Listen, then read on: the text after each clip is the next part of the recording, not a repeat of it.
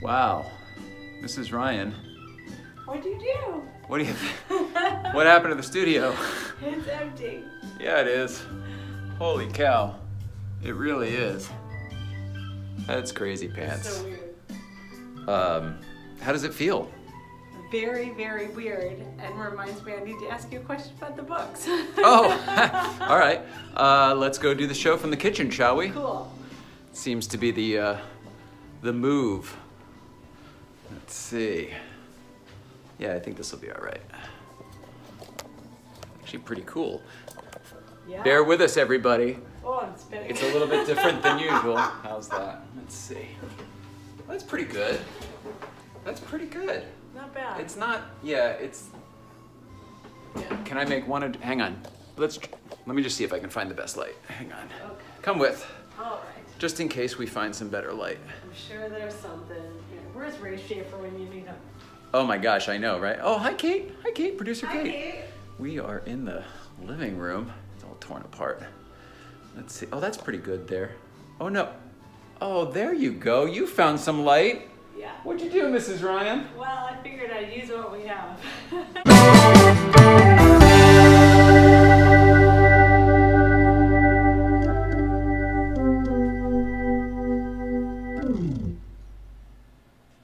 All right. Holy cow. So there's that. And Allow me. hello. Hello, Mrs. Ryan. Welcome. Welcome. How's it going? Your favorite question of all time. It's going great. Yeah? I have a little sniffle. Sniffle? But I told someone this weekend, I think it's all the people that are in this little outfit we got here. What do you mean? All the dead people that came through. Oh my gosh, that's an interesting point. I didn't even consider that.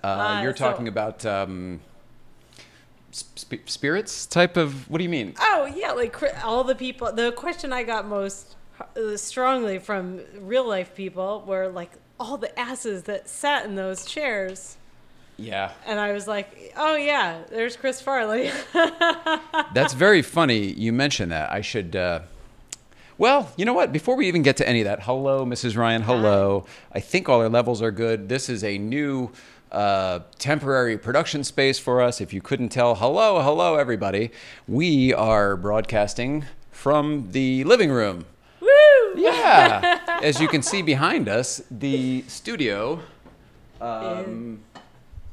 is in process. We are redoing the studio, and to accommodate some new furniture, which you may or may not have noticed was different, assuming you have noticed that we have, changed a couple things. We've gotten a couple things. Just a little bit. It's just a little different.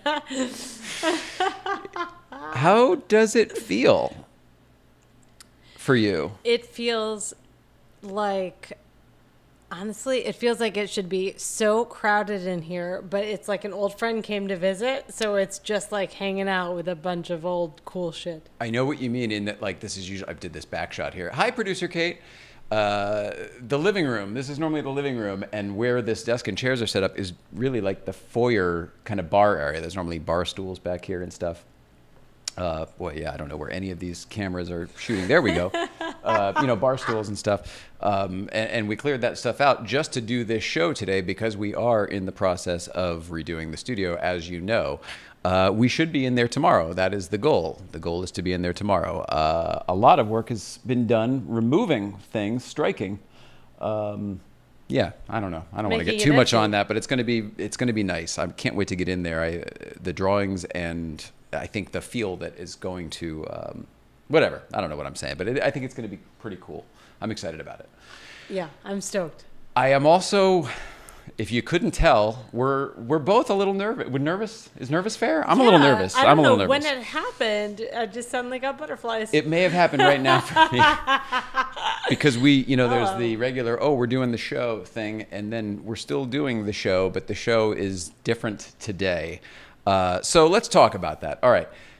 We keep saying the stuff won't be set up like it was on David Letterman. We felt that once the stuff arrived, there was a coolness factor. There was a something. Would that be fair? There was something in the air that we were like, no, we have to do something at least this to pay tribute Yeah, like set it up the Dave way, the Late Show way. Like I said, like an old family member, but like an older family member that needs to be honored.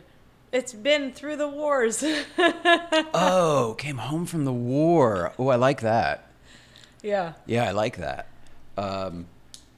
Realize I got glasses on the whole thing. Holy cow. Holy cow. Does everything sound all right? I haven't even checked the cans. Is everything all right? It sounds like it's echoey, but it sounds it's like going to be that echoey because we're not in the studio. Yeah. Right. This is a good reminder of all the work you did in there. Thanks so much. Thank you. Let's talk about the weekend and try to ignore some of this stuff, and maybe it'll wash over us, I'm hoping. Okay. Because I'm finding that I'm not very pleased with who I'm so blah, blah, blah, and I'm like, all day we've been running around. There's been so much work happening here in order to make this all happen, that I don't feel like, you know what I mean? Like, where did this guy come from? A little amped up. It's like you had too much coffee, but you didn't. That's it. Switch. Let us settle down. Let us settle down. Is that better? Center. Zen out.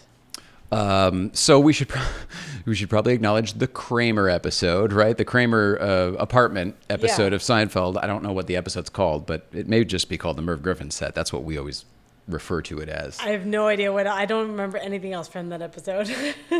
Well, they're walking down the street, right? And Kramer sees the pops his head in the dumpster, and he's like, I know what this is, right? That kind of thing. And he sets it up in his apartment. Yeah. Oh, you mean you don't remember any other stuff from that episode? Usually there's like 3 storylines that run concurrently throughout each episode. Mm-hmm. And some of them are like, if you saw the episode 2 years ago, you might know a little bit more about it, but you don't need to. Gotcha.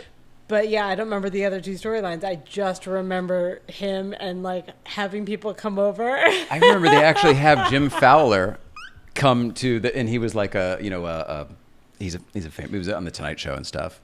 It's funny. I just realized that we had him this is so funny how this stuff happens and how stuff comes up. I just remembered. All right, y'all. Everybody knows about the. Here, go over here. There we go. Everybody knows about the internship I had at Channel 12 when I was in junior year of high school. That's right. Oh, Senior year was 30 Rock. No, junior year was at News 12, but it was just a little local Norwalk local news station. They had a couple broadcasts daily. There was a talk show in the morning called The Exchange with the guy. It was a Regis and Kelly type thing, but in Connecticut. There were cooking segments. Public access. No. This is News 12. This is Cablevision. Oh, this is. Forgive me. No, please. They had a public access studio next door. That's where I would do my show. But these were actually it's local. But right. Regardless, the point I'm trying to get to here is that we did a remote segment, a remote show from out in the field, and we did it from the Maritime Center. The Maritime Center is where I ultimately had my prom 2 years later. But it was in Norwalk, Connecticut. But what I'm getting at is one of the guests was Jim Fowler from The Tonight Show, the animal guy. I've actually met that guy, and he was on one of the first shows I ever worked on, one of the first talk shows I ever worked on the local, just this much above public access. Yeah, but where you lived, it was like a small network. Like it was a small network. I don't know what I'm saying now. It's good. It's bigger than it would be public access. I feel like I don't know what I'm saying. It's so much better than I always think it is, I guess, is like the bottom line. I don't have many pictures, but I bet we should try to look it up online. Yeah. I'm sure the building's still there. I'm sure the studio and the company's still there. I mean, Cablevision, while they've changed their names a handful of times, I'm pretty sure they're still a huge company. I mean, they were huge. As far as I know, they're still around. Yeah, it seems like it changed. It was Rainbow. Was the parent company, Rainbow Connection. No, Rainbow Corporation or something like that. And they owned Cablevision, but it was a big deal on Connecticut and Long Island. It was like, the truth is, if you are getting the news to start your day, truly, wouldn't you want the most local news? Come to think of it, yeah. Like for if you're just commuting down the street from Darien, Connecticut to South Norwalk to the Maritime Center. You want the news that circles that area. Yeah. You want to know what's up. You don't necessarily care what's going on in metropolitan Connecticut otherwise, or the world, or the country. So like everything else I was going through at the time, clearly it is a bit of a bubble. But it's really, really saturated within that bubble. Yeah. Does that make sense? Yeah. So everybody in the area knows what it is on Long Island and Connecticut and southern New York. Yeah. We used to watch Canadian channels that I feel like are... The CBC? Yeah, we used to, when we would use bunny ears and all Rabbit that. ears. Yeah, rabbit ears. Bunny ears. Yeah. Rabbit ears, yes. When we had that for our TV, we would get Canadian channels. Yeah. So probably... That's crazy. When you were where? Oh, in Rochester, because you're so Victor, close. the first time when we were... Because you're so close to the border. Yeah. That makes sense. So close, and I believe we still had well water. Like, we were in that area of town that was not the most technologically inclined. Okay. So we had bunny ears that were closer to receive Canadian channel, which is probably why I know my parents are comedy people, but like a lot of the SNL comedy people came from Canada. Yeah, and there was SCTV, which was a big deal. The reason I asked about the CBC was just as a Canadian broadcasting company, I'm assuming, corporation maybe. I don't know really anything about them, but the microphone that the one that was like this that I made for high school that ended up someplace awesome, that was actually from the CBC, and it was actually etched in the back, like CBC and then a bunch of numbers. That's funny. Isn't that neat? Yeah, I didn't know. Yeah. That's really cool. Because it was a big deal to find that in the whole bit when I was, 13 years old, calling every studio out of the back of the Yellow Pages going, do you have a David Letterman, Larry King microphone? I didn't even know what it was called. You know what I mean? Type 77. I didn't even know that. It's so funny. Now you know everything. Oh my gosh. A little too much, I'd say. But I'll take it. Makes everything look good. It's fun now that people know that this is what we're doing, that we're moving this and that, because now they have real questions. Like, they want to know. Do you know how many people have asked, wait, is this the real David Letterman set? And I'm like, what the hell do you think we've been saying all along? They're like, we just thought... I had a come to Jesus moment with that because so many people are asking that. Okay. And it's like when we said we were going to see Chris Rock show. It's like, no, we're not just fans. Like, we like him. But we actually know him. So we were going to see an old friend, so to speak.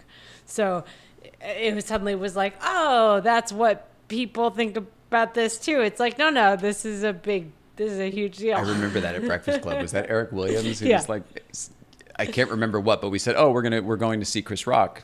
So, what are you doing tonight? Oh, we're going to see Chris Rock tonight. Whatever. He was in LA doing his show that ended up becoming the Netflix special. And then we saw him a week later. We went to the show, had a great time, did exactly what we intended. Yeah. And then like a week later, He's like, oh. he was like, so when most people say they're going to see Chris Rock, they mean like, because I guess the pictures we posted were backstage and like with him and stuff. So I think it was one of those where we just weren't really clear because what we mean is, or we're not caught up in it. Would that be fair? We are not caught up in it. We were clear for what it is. We're not besties. Do you want to hold this for now? Oh, should I hold it? No, you should not do what you were doing. Hold it from here. Do you see this? I did not go to Brad Kessie's. No, it's very funny. Can you hold it how I'm holding it? Yeah. Not in the same place, just from... It's heavy for me. These will not be problems in the new studio. I'll hold it. Okay. Now that I know how heavy it is, I'm prepared. You can hold it wherever. It will make a lot of noise if you hear it in your headphones if you play with the actual mic. Yes, and someone on a podcast I listened to said the same thing just today. So Seriously? yes. Oh, that's funny. Well, that looks awkward how you're holding it. Does it? That can't look You what? fight me on everything, don't you? That is married life. Sorry. You see what I'm getting at? Does that work for you? Yeah, Great. For right now. that's fine. I hope I don't move. You can move. Dude, I want you to get more comfortable. I don't want to do any of this stuff on the air. I want you to relax. I'm relaxed. All right. I would like to talk about Breakfast Club for a moment just because we brought it up. Actually, let's talk about the weekend. Is that all right? Yes, please. I don't have a video yet, folks. We've been awfully busy, as I'm sure you can imagine. But what we do have is a recap from Mrs. Ryan and myself.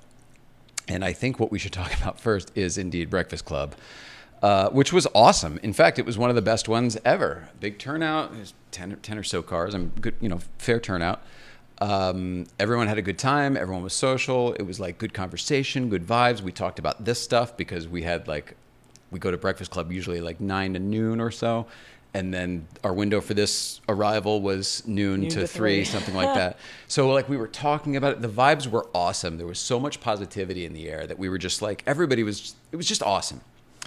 So we get home, we wait a little bit, whatever, stuff arrives. And right as the stuff, we're like unpacking it, I get a text from Newcomb's Ranch. Now, we were just there for Breakfast Club. And the text was, holy shit, is 74 Duck all right? And I was like, what are you talking about? Because he didn't come to Breakfast Club. He said he wasn't going to because he had to work today. So he shouldn't, I don't know why Newcomb's would be asking anything about. Then I opened up the picture. Oh, David. Oh, David. 74 Duck. So I thought this is a mistake, and I zoomed in and I said, holy shit, those are his stickers on the window. For those of you who are keeping score, I post this photo a lot. This car is one of my favorite cars. There's nothing that special about it from a collectability standpoint, but it happens to belong to a super cool guy and family. And it's just got a ton of personality, and it's a really awesome thing. And it ended up like that. I'm sorry about the car. The good news now is that this post is indeed from David74 Ducktail, that he posted moments after I actually got that holy crap text from Newcomb's. So luckily our panic was very short-lived, and David was fine. David posted this himself. David is fine. He's been enjoying the weekend with his family. What a testament to 74 Ducktail, though. That car doesn't have a roll bar in it. And he flipped it a number of times. I think about 3 times. It doesn't have does not have a roll bar in it. So what you're looking at is a lucky driver, for one, for sure. But what I take away from this is that it's a race car on what is essentially a race course in what is essentially a racing accident. You know, I mean, I don't know exactly what happened because I haven't talked to him yet. He's okay. I've talked to him to that level, but I haven't gotten like the full download. And what it looked like is that, the ass went, the pendulum went, it bit into something. That rear rim is just straight up crunked. I mean, the front one is broken too, which most people can't tell, but the back one is clear off. Is the tire even on? No, I don't think so. I mean, it might be somewhere else. That probably would have flown. If it broke, it would have flown off from centrifugal forks. Right. As it's centrifugal force. As it was spinning around. But but the gist of it is it took a roll, it started flipping, and it just rolled until it stopped. So that's more of a racing accident. Thank God it wasn't a collision type, accident, head on or something like that, because I feel like that's where the tin can element comes in. Yeah. But thank God David's all right. We were all sad and a little bit of like mourning for the car, and now it sounds like he may actually be fixing it. There were a lot of people on the East Coast chiming in, going, DOA, RIP, what are you talking about? That's back here on the East, that'd be a fixer. So it may have planted a seed. I think he was thinking about it already. And if it was a collector car that was if it was more valuable or something, I think it would be a no-brainer. I don't know that the value will make sense. It'll probably be about even, but the story now that you have a car that you've crashed that theoretically saved your life. I mean, the action of that all. Plus now it's been wrecked. He can do anything he wants to it without pissing anyone off. Yeah. You know what I mean? He could do a full RSR. He could do anything he wants. You can make it into a time machine. Gold wing doors, buddy. Whatever he does, you know what I mean? You could do anything. Yeah. And so I hope that he ends up fixing it. I hope that's the choice. I hope so too, if I can put that out there. I feel like like you were saying, like it might not mean anything on paper, but we're all the whole thing of porschelife, like beyond the car. Mm-hmm. Like it's about the resonance of the friendships that got created because of that car, and like the history of him and his family with that car, and now the story and whatever. I hope there's a way to salvage it somehow, so it's not just stories. That's awesome. I agree. The element of like, oh, I've crashed this car. Like we've been through hell together. And how about if he fixes that car? I mean, if you believe in like spirits and all that stuff, I'm not saying I go that far, but these cars have a personality. That much is a fact. I think most Porsche people would agree. If you've got a Porsche that you guys have done that together with, and then you fix it up, holy crap, I would imagine that Porsche is going to have your back. You know what I mean? Yeah. In a Yeah. universal karmic, a little bit hippy dippy kind Show of it some love. It'll show you love. yeah. I You know how it is believe when you that wash your stuff. car, when you change the oil. Whenever you do something, you know, the little butt dyno says like, "Oh, my car is happier." It says thank you.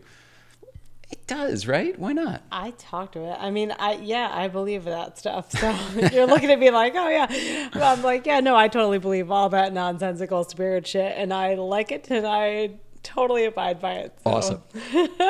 Awesome.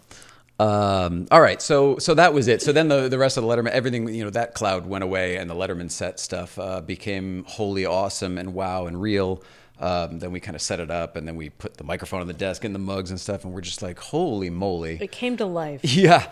And I feel like while I know we did something else that night. I can't remember what the heck it was. I mean, I know we watched maybe movies or something, but it wasn't that dramatic. I don't know. Nothing to write home about. But Saturday, what did we do? We went to Malibu Kitchen. Yes. And saw Susie, who was having car trouble. Of course. We posted a picture of just us, and they weren't open yet, and it's just us and like, what's her name? That mayor of Malibu lady, the lady who, I can't remember her name, but she owns half of Malibu. She was having, when are they open? I'm like, they're supposed to be open. What the heck? Susie was having Land Rover trouble, car trouble. But anyway, man, yeah, that was it. A sip of coffee. Holy crap. Happened again. Back to the water, folks. Yeah, you've been running around. Yeah. It amps up in the system, I found. Is that right? Well, yeah.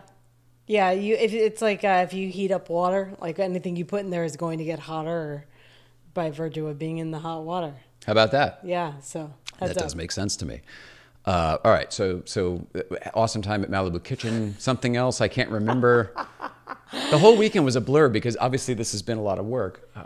Saturday, I think that was all. I was down for the count. So. Oh, that's right. You were having You were a trooper all weekend, I have to say though, because I posted, holy crap, 3 days in a row. Like we really went out and did stuff, but you did come home and crash a couple days. My leg has been like seemingly disconnected, so it's like it thumps around. Yeah. And I want to be like of so much more help and moving shit around and doing all this stuff. And it was like, I want to say 4:00 when I was like, I need to lay down like for a long time. And I was like, I'll rally around 6:30. And then like, that was for the night. Yeah. I was out. But I love getting up and seeing people with the car stuff. So like holding my energy so that we can do stuff is like, I love you so much for being an awesome partner in that, like, I can be like, I need to go lay down for a while. And thanks to James Gambit, by the way, too, because it was James and Tammy who invited us out that night. Guys. That's what it was. We didn't do that night. We were going to go to dinner with them, maybe. Thanks, guys. So James Gambit and Tammy, so nice to see you yesterday morning, though. Yeah. So nothing Saturday night. Sunday, we went to the Sherwood Run, right? Yes. Or not the Sherwood Run, but the Sherwood Meet, yeah. Saw all our regular people, Barry and Eric, and I guess Joe has become one of our regular people. Joe Maxwell, DP extraordinaire. This chair is much more comfortable, Joe, since I know you'll watch and ask me about it. I wanted to let you know it's great. He always asks why I'm not in a comfortable chair. And I'm like, my posture is horrible. So those more comfortable. We're talking about the Eames chairs that were in the studio. They are very comfortable. I find they just don't look it because they're plywood, but I find that they're incredibly comfortable. They are. I just, like I said to him, like I have horrible posture and I'm so little, I squirm around in them. And so it looks uncomfortable. And I know that. Gotcha. But these are more confining, like a seat in a car. Gotcha. So I'm together. That's awesome. Joe Maxwell I was going to say something about that. He's doing his car, John Esposito. I can't remember. No, I guess not. But he should come over. We want to get Joe Maxwell on the show. Joe, you should come over and hang out with us and talk some stories. We're hanging out at Breakfast Club with him the other day, and we're like, I don't remember even what the heck we were talking about, but he ended up getting on to, he worked on, I don't remember which Friday the 13th and something else. And then he's like, oh, yeah, no, I worked on a bunch of stuff back then before I was a DP. I worked on Blue Velvet. And he went, I was like, wait, what's going on? Get your ass in this chair over here. Whole other story. Yeah, seriously, what's going on? We need you here, man. So come over here. Come over here and tell your stuff. Don't just hang out. Don't be shy. Don't spend all your time at John Esposito's shop. Come over here, too. All right. I would like to, We've acknowledged that this is the Letterman set. Everybody knows that. Let me see if I can get our kitty out here because I think we have a wide cam.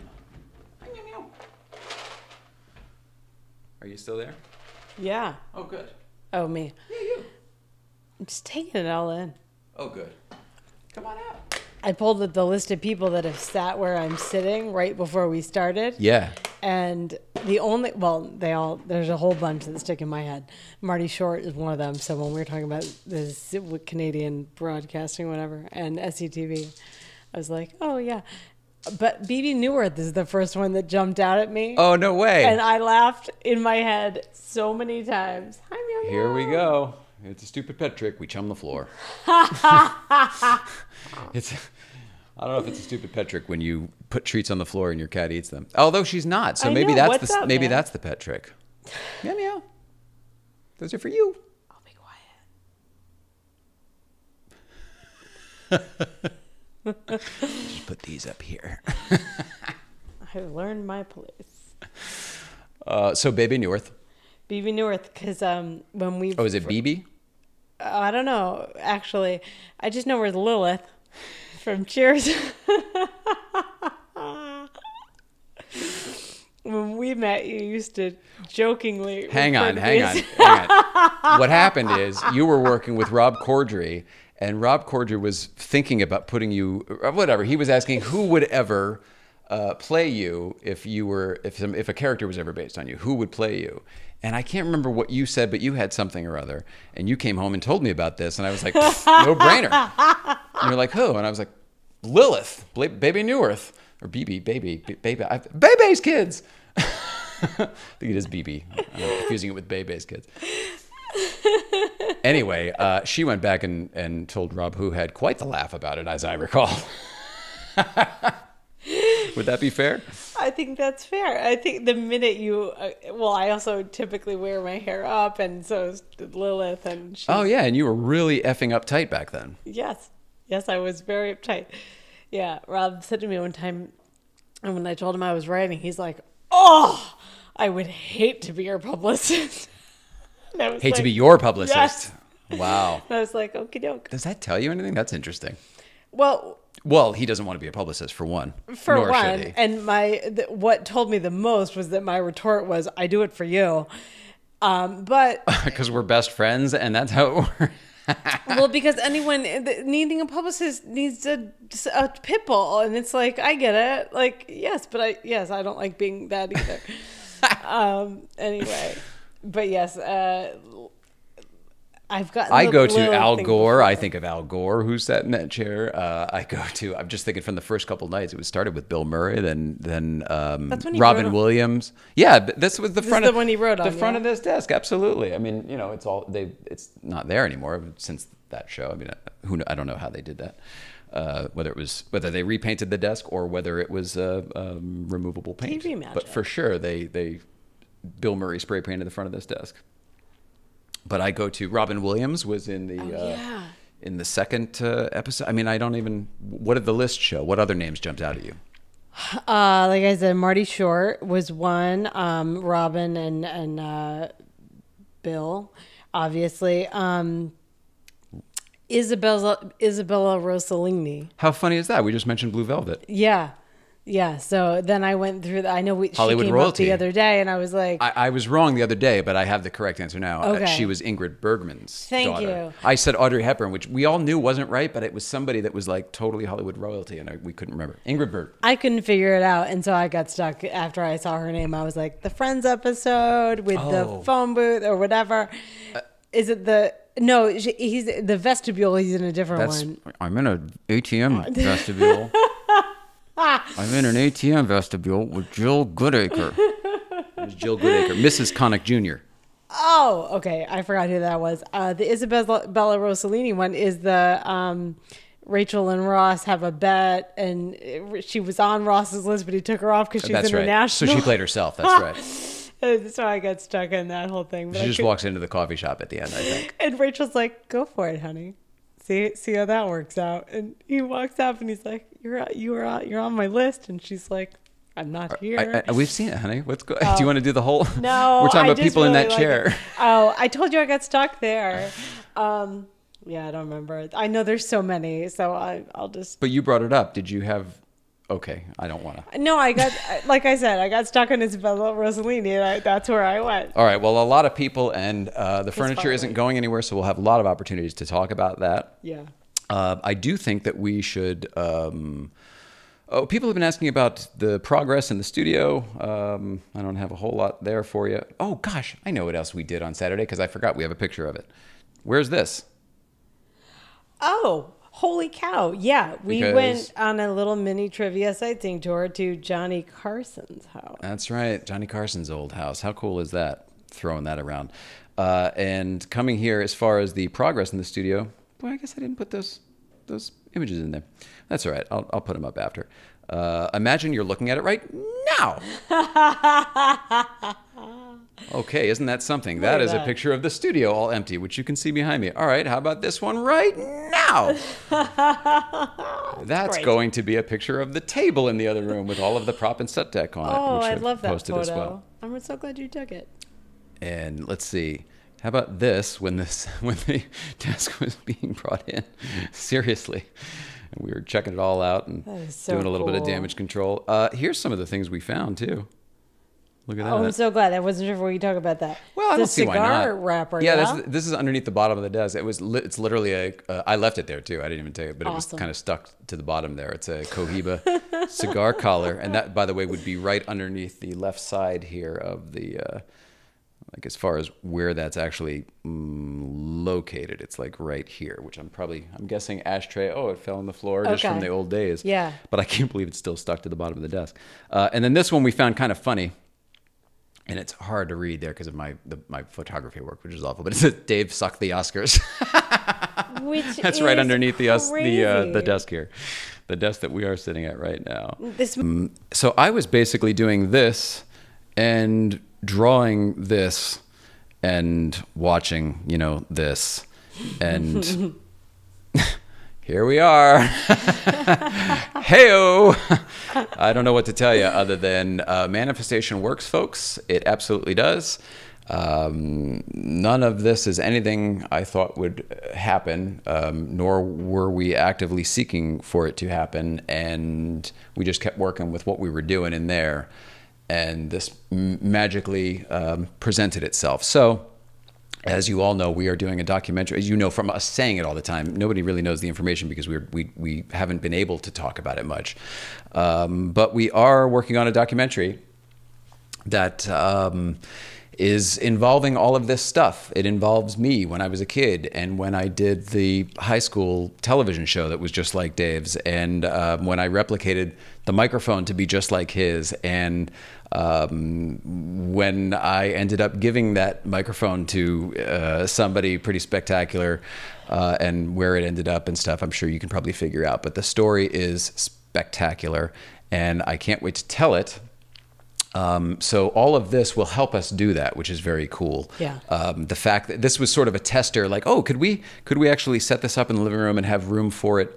Or would we need to get a stage and a space and all that stuff? This sort of proves that we can do what we will need to do. And once again, this is not how we will be using this stuff. We did this show today as a tribute to Dave, The Late Show, all of the awesomeness that has helped create what we are now creating. And I guess Dave. thanks, Dave. Yeah, hashtag thanks, Dave. Beyond, I don't know if it's possible to even say how much I owe you, but Mrs. Ryan and I both owe you quite a deal. And thanks, Dave, and all the people that put that show together. Because when I say thanks, Dave, I'm talking about the late night show and everything. So I mean all of the Daniel Kellisons of the world. I mean the writers Merrill Marco, and I mean the directors Hal Gurney, and all of the above. Jerry, I guess we should, Jerry Foley, of course, as well. There are too many names, obviously. It's an award-winning production, so there's tons of people. We should talk about that. The late, great Kathleen Ankers, of which none of this would be possible, because I used to call and interview this wonderful, nice, kind woman. I literally would call. I have all of my notebooks still of when I would call when I was 13 or 14 years old, and I would just ask questions about the microphone, about the desk, about this stuff that we now have sitting here. Thank you, Kathleen Ankers. And also, she won an Emmy for this stuff. It was nominated in 94 so cool. and they won in 95, I believe, for this. So it's awfully cool. Great job. We are humbled. And we wanted to do this mainly as a tribute because it's going to be a little different in there. But I don't have anything else to say. I feel that I'm blathering on I'm not wanting to do that. So one more. This was their old set. It's our new set. Thanks to the Dons on that one. Don Giller.